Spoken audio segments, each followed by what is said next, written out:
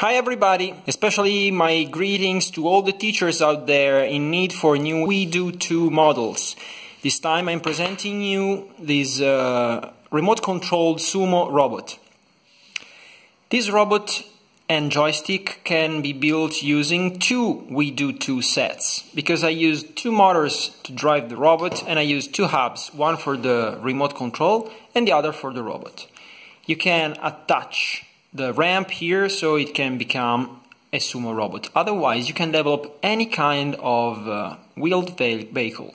And optionally you can also attach this very aggressive face on top of your fighting robot.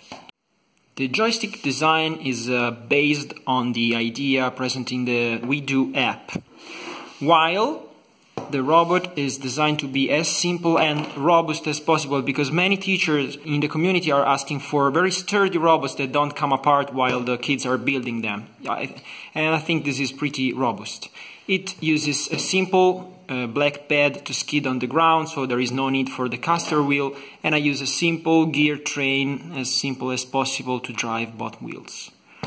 One thing that has to be noted is that in order to the robot to go straight, the motors have to turn in opposite directions, because the way they are geared down. To use the program I provide, you have to connect the remote first. Otherwise, the motors will change the colors in the app and it will not work. Once this is connected, I turn the robot on and I connect it from the app. Okay, now we are ready. I will place the robot like so you can understand better the movements, and I will start the program. Okay, the robot moves for a little while because I have to set the power, and you know that when I set the power the motors move a little bit.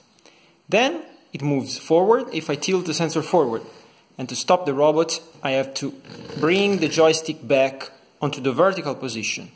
It can go backwards, forward again, and stop. The lag you see, that means the delay between my movement and the actual response of the robot, it depends in the lags, in the communication, and the way the app is designed. To spin in place, you can turn the joystick one direction or the other direction.